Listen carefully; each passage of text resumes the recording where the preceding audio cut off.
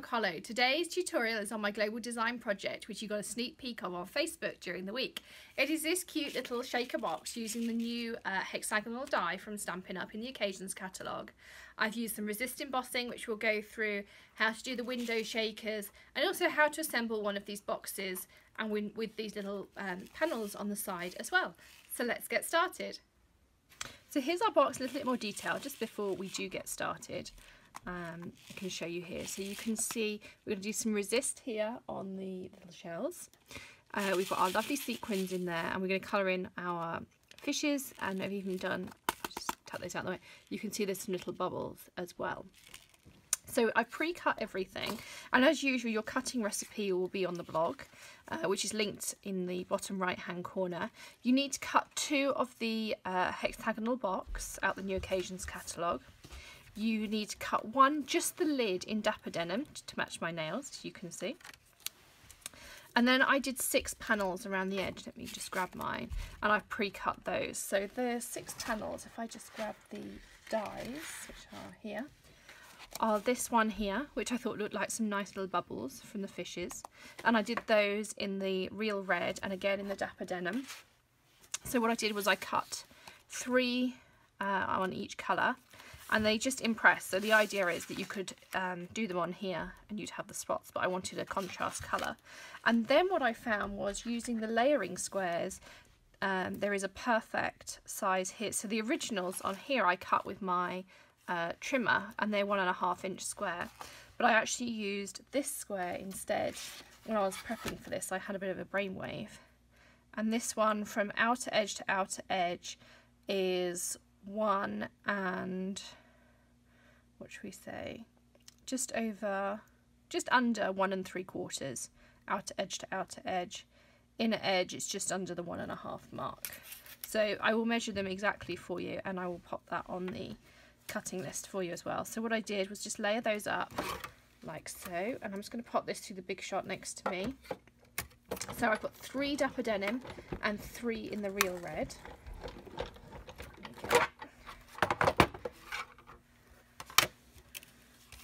And there are for our sides. And then I also stamped out these little fishes, again in real red and dapper denim, and they have a coordinating die.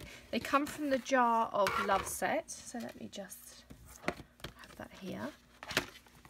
So it's this little fish here, and these aren't shown at full size, they're 75%. So when you stamp him out, he's this size, and in the Jar of Love framelets that go with it, there is a fish. So the first thing I found with this box is the best thing to do is just go over all the score lines with your bone folder, which is here, and just score them so that you've got a nice crisp fold. The framelets really do help you with the initial piece, but if you fold it yourself, oh, that's a bit too far, you'll get a nice finish to your box.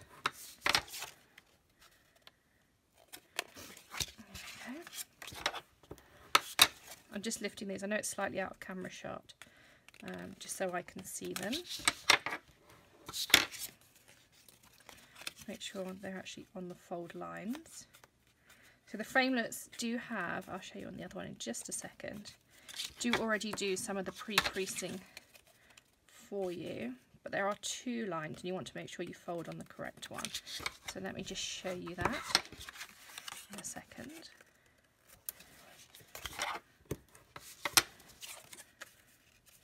If you do this, you'll find your box assembly goes much quicker.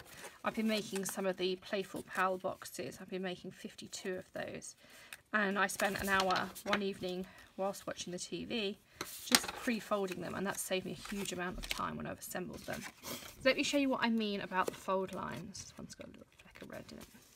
So here we go. Here's where we've cut. So you have this square embossed line around here, and then you have an outer deeper crease, which is the one that you actually want to fold on here. So I want to fold along there, and along there, along here, and along here. If you fold down these other lines like I did originally, because I was just trying to do it quickly, you do get some little tears in your box. You won't notice it once you've decorated it, but just for a better, more professional finish, just make sure you fold on those lines. And the same with the octagon. You can see there's a line here, but all the way around, less, probably about 1/16 of an inch in, it's just a little embossed line to give it a nice detail. So that's all of that done. And the next thing I'm going to do is I'm going to do the blue piece for my lid. So I've got this piece of dapper denim that I did, and I'm going to cut along that line, which was my fold line, and then I'm going to cut my tabs off as well. You can use your stamping trimmer, or if you feel your hands are steady enough, you can use your scissors.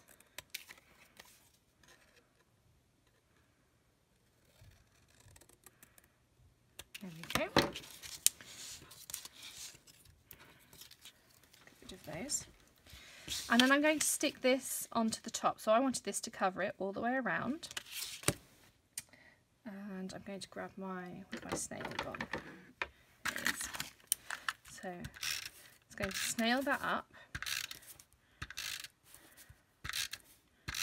And I'm going to stick it on one side. So I'm deciding that this is going to be my lid side when I get there. Now the next thing I'm going to do is I'm going to assemble my box flat. So to do that, I use my silicone mat, and you need to put some snail along here. And what I find, so I line this part of my snail up with that 1/16 line, because I know my snail is just slightly inside of that plastic piece, and then any extra snail just goes straight onto my silicone mat, and it's not going to harm anything. Now when you stick these two together, you're going to stick this tab folded over, and you're going to stick it down like so, so that your two lids are opposite. So you want one pointing up, one pointing down. That gives you your top and your bottom to your box. Okay, so while it's flat packed like this, I found the easiest way was to do my sides now. And again with this, I use my snail. Now you could use glue, because I'm going to stick something over it, you never actually feel any of the sticky and the thickness of the card. So I do one blue, one red, one blue. Still some spots in here. You will need a poker, or ideally this dye brush makes it a lot quicker. There are a lot of little spots in here that get caught. You can see they're still coming out here. Take these off my workspace. So just go along your box, sticking these down. As I say, it was a bit of a brainwave that I thought, I have these layering squares, I really should use them. But if you don't have them, just cut these with a paper trimmer. They do emboss a slight little edge around them, which you can follow, and a 1.5 inch square is absolutely perfect to cut these out. It'd also look really pretty if you did them in a glimmer. It might look like the sea, like so, and then a blue.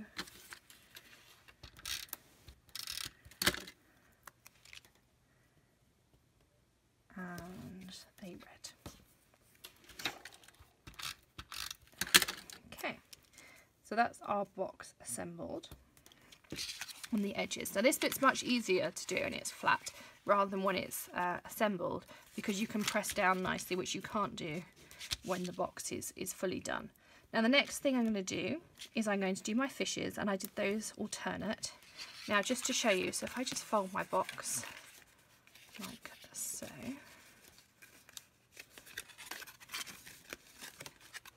you see that there's my bottom, there's my top.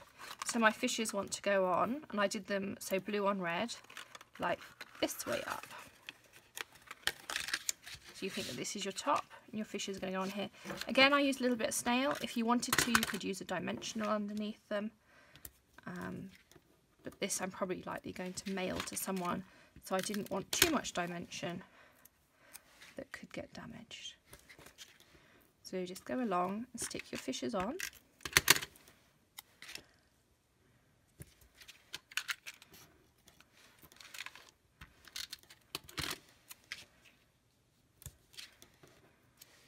Okay.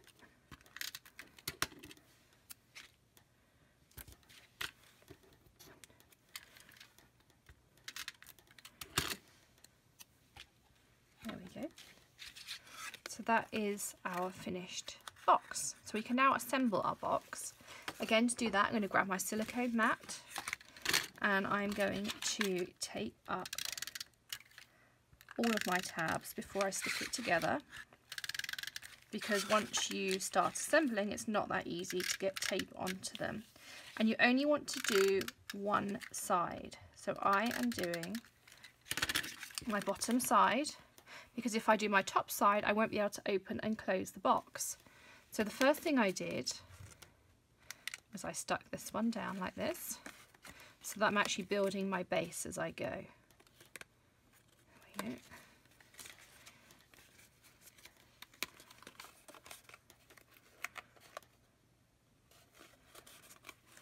And this, I found this, I did a couple of attempts of different ways to do it. It was the easiest way to build a solid box, because you marry it up tab by tab and keep going around and around. A little bit more tape on this one. And you can just run it against your fingers if you need to. But if you take them all up first, it's a lot easier. Here we go. And for the last one, bend this one back, put this one up against the folded edge, and then press your bottom down. And you can see there I've got a nice solid base to my box, and this is where it's going to open afterwards for me to fill it up with some goodies. And then making sure everything's stuck down. This one's not quite as well stuck as I'd like it to be.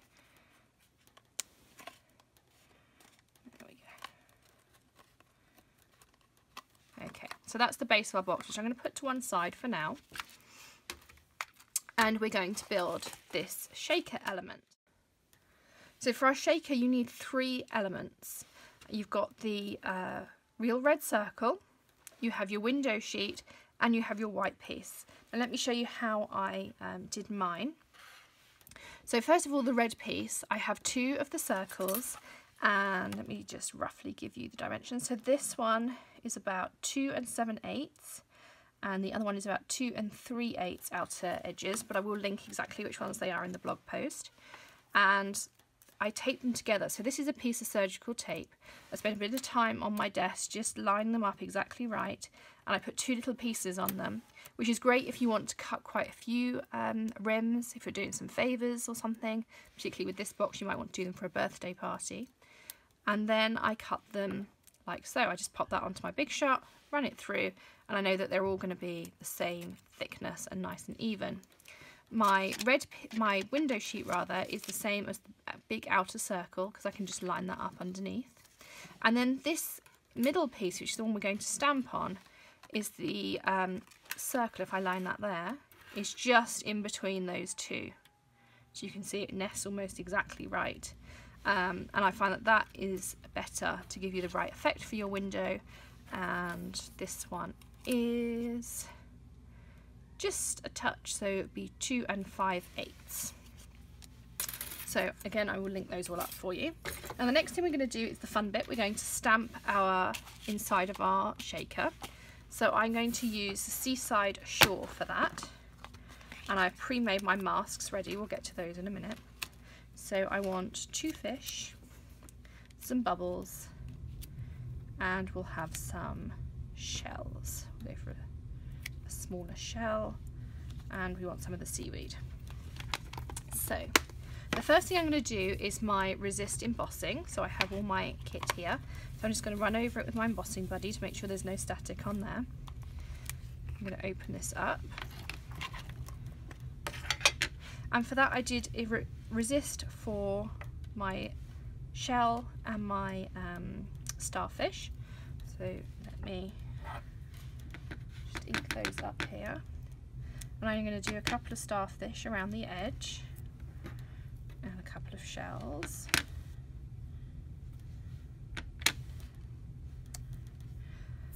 And then the bubbles I actually did afterwards, so we'll come back and do a little bit more embossing in just a second. And I did it with the white embossing powder. You could do it with the clear because that would show through as well. And I'm just going to grab my paintbrush there's a couple where I've just caught the edge of the stamp, which is harder to see in the Versamark. But you can see if I bring it closer up that they're nicely aligned, and I've left this space in the middle to put my seaweed into. Let me just put my embossing powder away before I bring the tool out.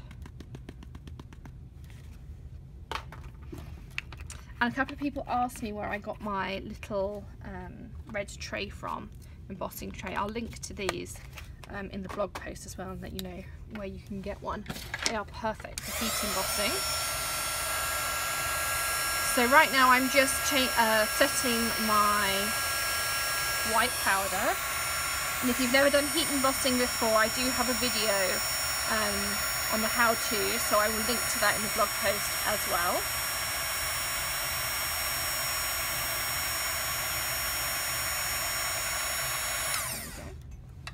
So that is those done. And then the next thing I'm going to do is I'm going to stamp my fish. So I'm just going to grab a scrap piece of paper and a block.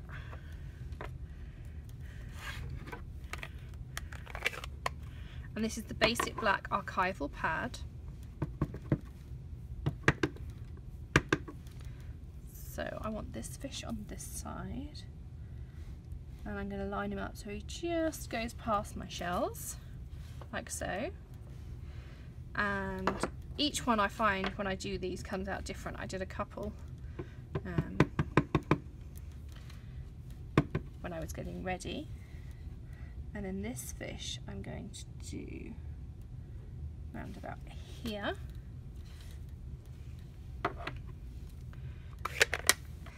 And then the last thing I'm going to do just before I do the heat setting again is I'm going to grab a block and I'm going to do my bubbles because I want to heat set my archival because I'm going to colour it in fairly quickly with the Stampin' markers, and that will just give you a better finish. So I'm just going to stamp my bubbles coming out the top there.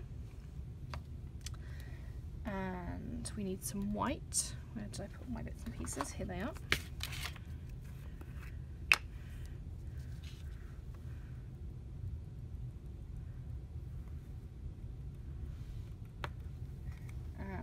This is another little tool I found.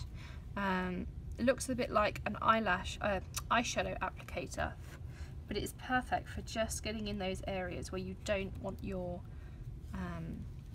embossing powder to stick to. There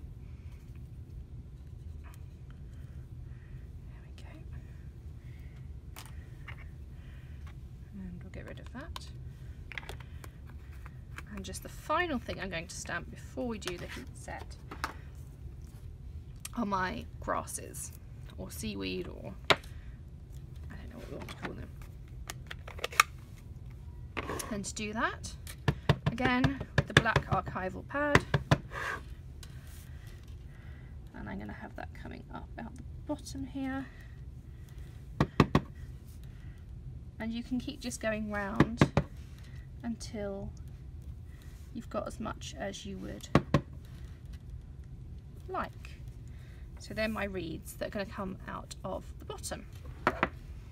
Okay. So I'm going to heat set that. Firstly, to heat set the embossing powder, and secondly I want to just heat set that archival pad so I can colour it straight in now. Be careful not to heat the previous powder too much, otherwise you can overcook it and it will go bubbly, and it's not a particularly nice effect, not for this card. Anyway, so that's our little panel, and we're now going to add some colour to it. So I'm going to grab yellow. This is the Daffodil Delight, and I'm going to do his stripes in yellow.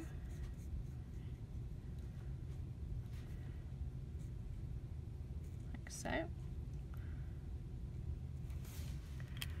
And then I wanted to give him a really nice blue eye, and I went with the Tempting Turquoise, and that's just, and I do his eye the same, just because that pops, I think, really nicely, the blue eyes in the ocean.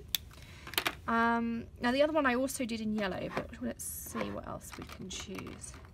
Let's go for some Island Indigo for some stripes. I'm going to do every other stripe, like so.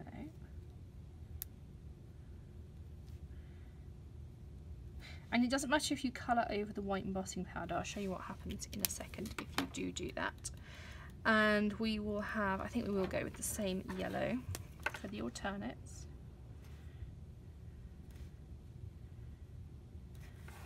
And I'm going to do his face in the yellow too.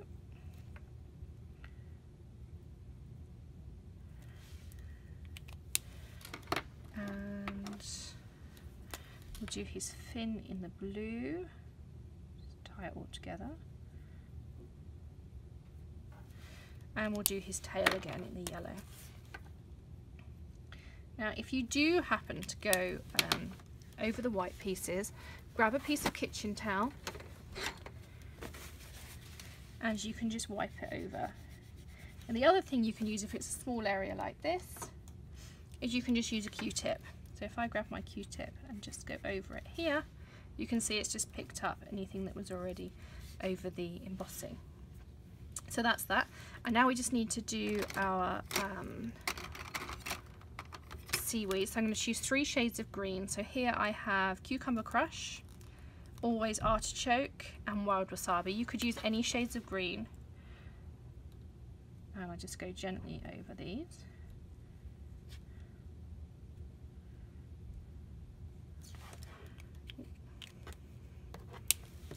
Start piece.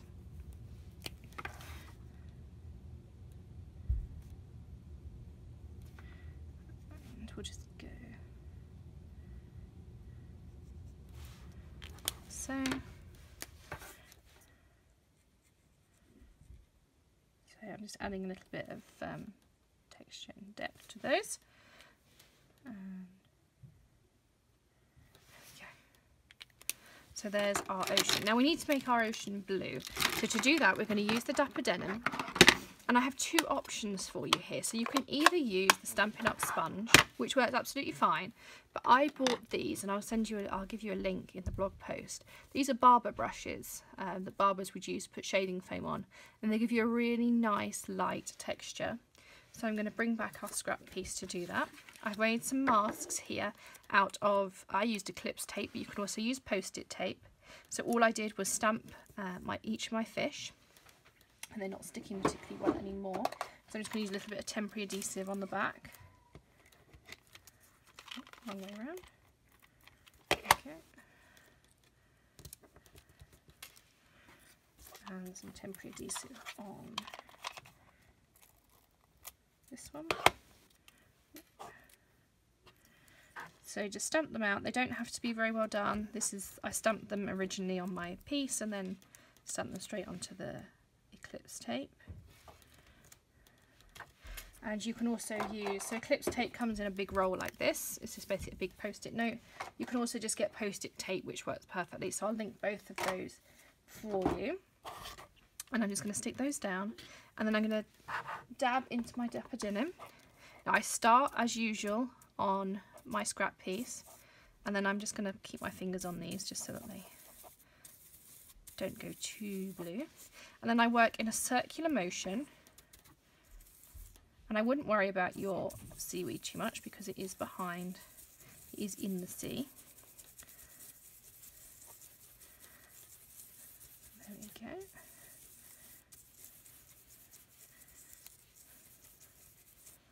go. So we have a nice blue shade, and you can go as dark as you'd like. So if you want some areas, I'm going to go for some more speckly areas like that. So you can see now when I remove my masks, my fish are swimming in a nice blue sea. So let's get rid of that piece over there. And the temporary adhesive. I'm just going to get rid of my ink pad because I have a terrible habit of ending up putting things into them. And then what I'm going to do is I'm going to take that kitchen towel I had earlier, and I'm just rubbing very carefully over those embossed areas. So you can see your shells shine through. Now, something I found really useful is if you put a little bit of the stamping mist onto your Q-tip, I'm just going to do it off the table so it doesn't go everywhere, and then you just take it over the top very gently of your resist areas, you can make it really pop back out. So here we are. So you see those starfish are now really white, and if I do the same on my bubbles now really pop back out again. Okay, so that's just one thing that I find really useful. So the next thing we need to do is assemble our shaker. So first of all, I'm going to put my white twine around the edge like this to make it, I thought of the life buoys. So to do that, let me just find an end. There we go. So I'm just going to cut, I didn't actually measure this, a length of twine. That's probably 15 inches or so that I've cut, and cut that into 4. Now a good marker is the actual lines that come off the card. You see here there's a natural kink in it where it's been lined up around the card, and that's perfect length because you don't need a huge amount, and you need some glue dots. So the first thing I'm going to do is put on a glue dot. At this point it doesn't matter where your first glue dot, and then I stuck my twine to the back of it and I wrapped it around. So wrap it all the way and then just keep scooching it back up to itself. So just keep going.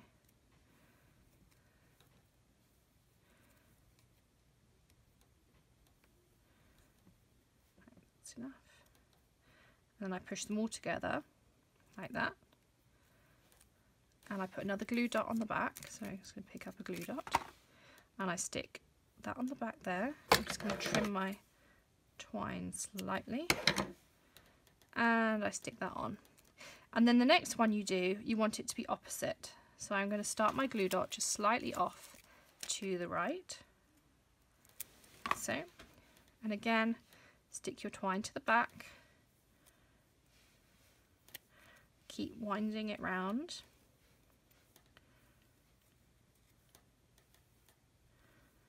Like so. And again, trim the twine, add a glue dot. Oop. What sides are wrong? So this is our wrong side. There we go. And you're going to wind that around and let it stick. And just scooch them all up again together. Like so. Oh, we've got one stuck. And then you're going to do that to all 4. So when you've done all 4, it will look something like this. And then our next stage is to glue this onto our window panel, which for that I'm going to use the fine tip glue pen. You can use any adhesive, the Tombow works fine if that's all you've got. You can also use the old Crystal Effects if that's all you have. And then I go around paying special attention to those twine areas because the twine will absorb the glue.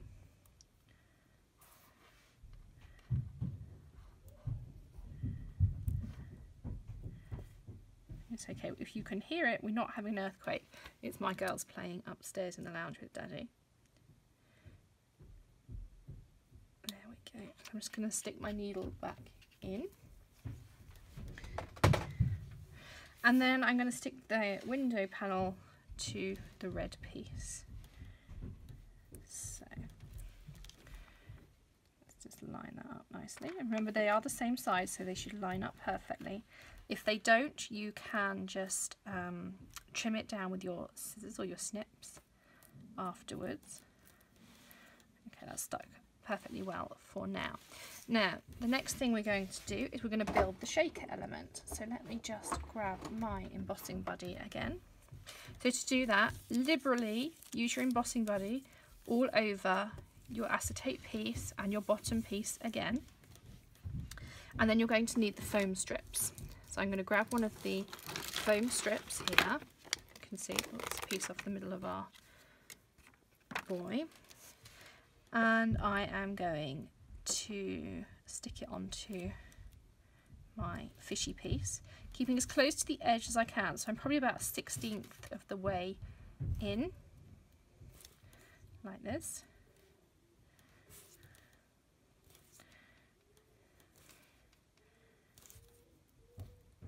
And then when you get to the end, just snip it off and tuck it in. If you press it hard enough, it will go.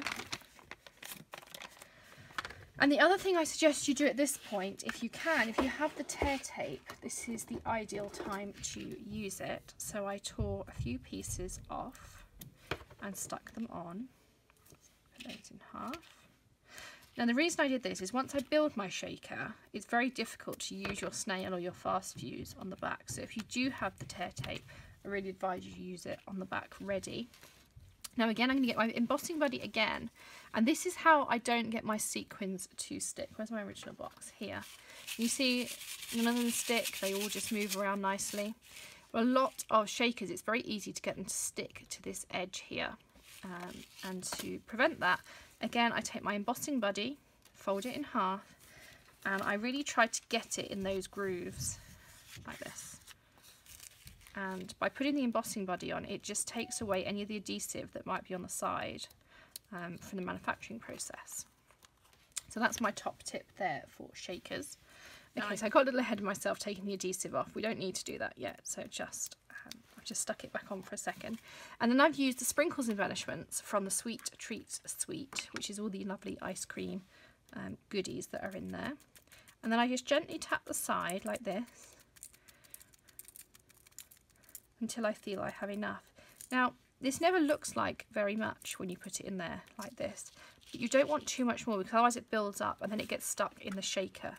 So I would say to you that that is absolutely plenty in there, as you can see that amount.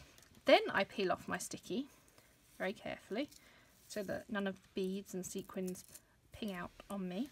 And then I'm going to line it up so my bottom, as I want it, is on the bottom. Cut that sequin, and then I'm going to line this up so my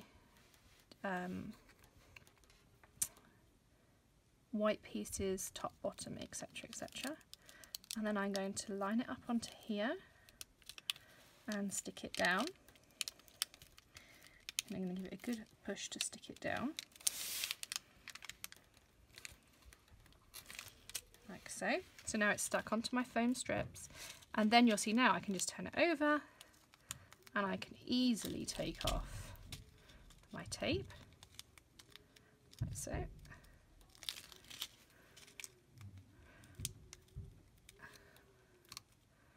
Oh, we're getting that. There we go. And I'm going to stick it to the top of my box.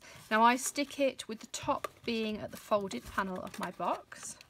So I'm just going to hold that down for a second. And my tip when you have finished filling your box is if you put one glue dot just on this panel here and stick it in, it's enough to hold it down, but it's still easy for the recipient to open.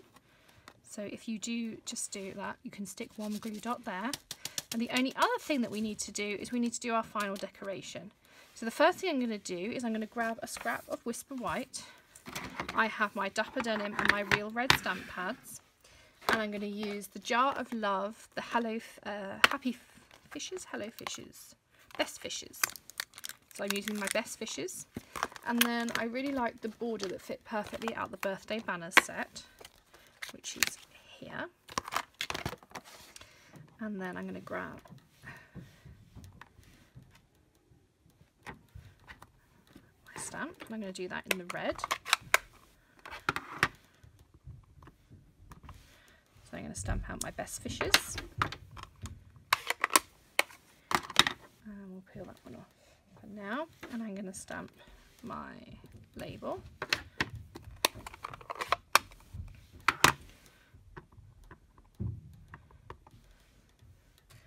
And we'll line that up over the top. Stamp it down. And in the coordinating birthday banners framelit set, there is the perfect framelit just to take that out of there. I'm going to line that up. I've loaded up my big shot here. Let's take all of these items off and put them to the side. And put this on our Big Shot platform. So I'm just running this through the Big Shot to give us our label. There we go. You can see here. There's our best fishes. And I'm going to stick that with some snail onto this top piece. Ooh.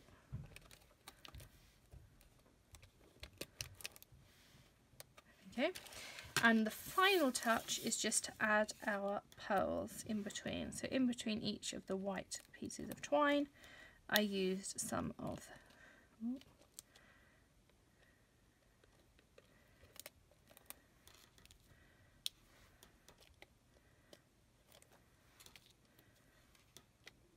there we go. And there you have your 2 shaker boxes. So I hope you've enjoyed today's tutorial. I'm just going to enter this now into the Global Design Project contest, and we'll see you again soon. Happy stamping. Bye.